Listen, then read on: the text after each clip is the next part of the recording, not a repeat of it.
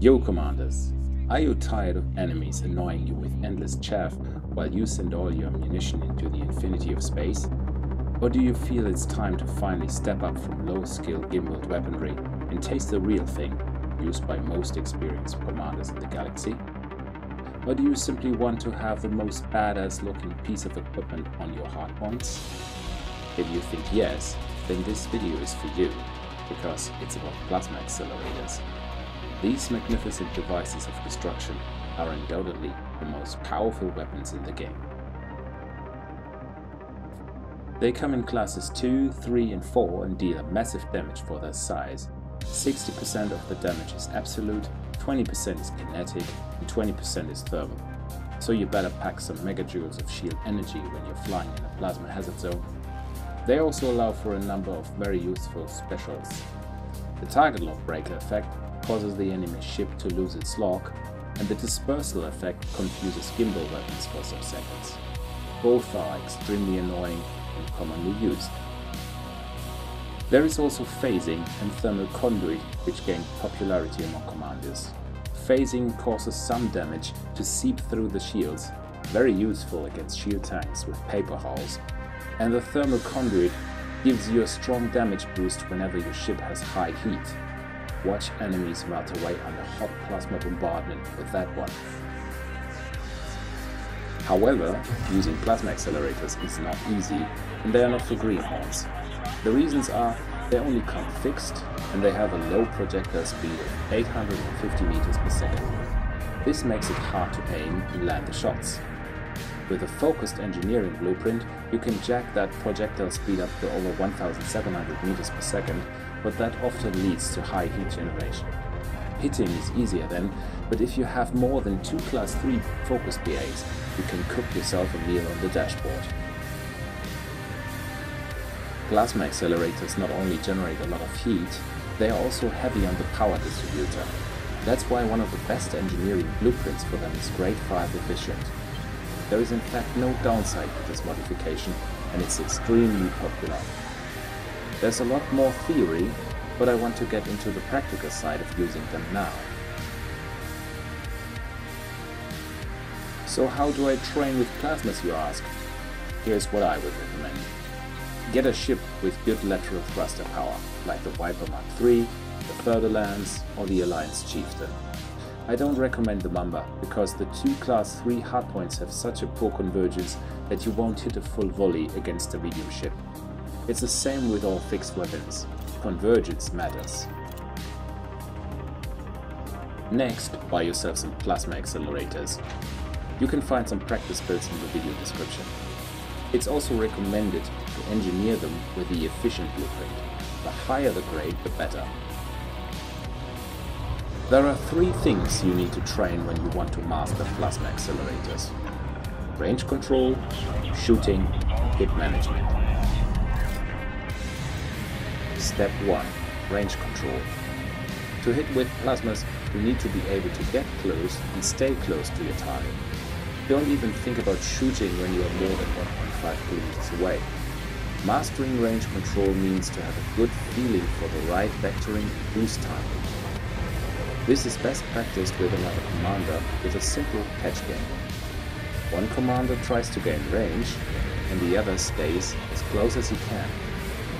Use 2 ships with the same top speed, and do it in asteroids. That improves spatial awareness. It's also good evasion training for the runner.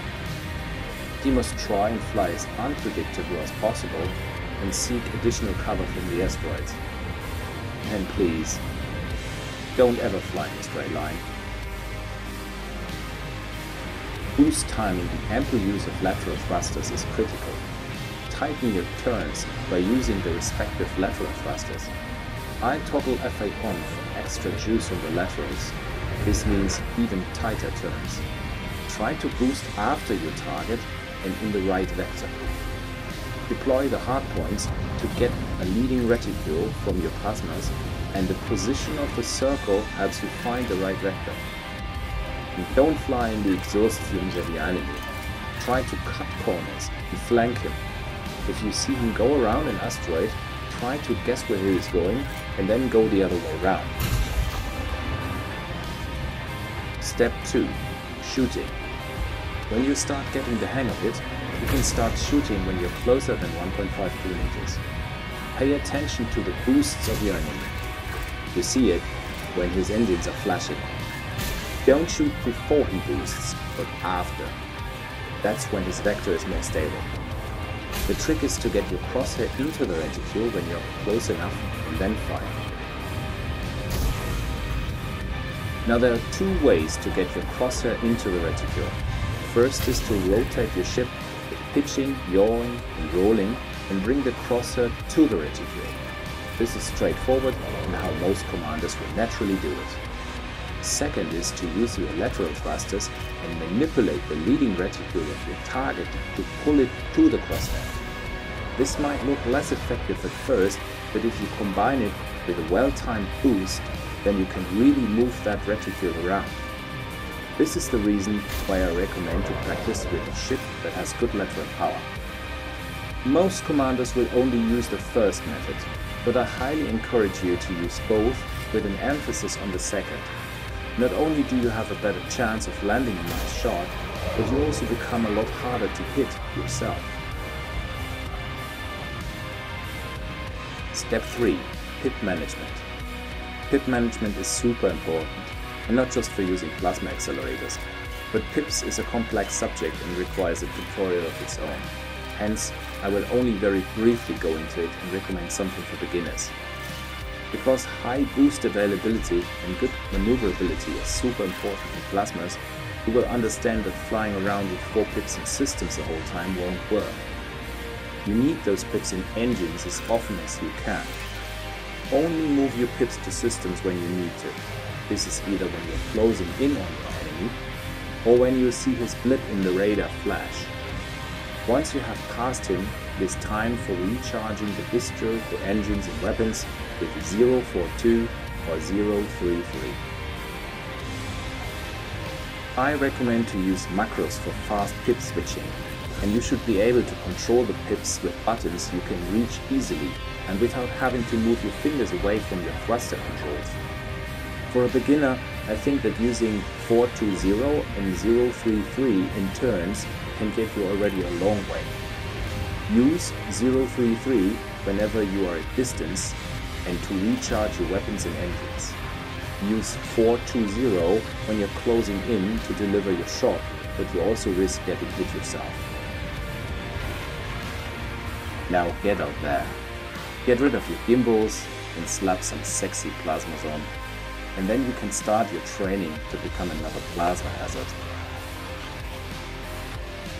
I am Desper, and I thank you for watching.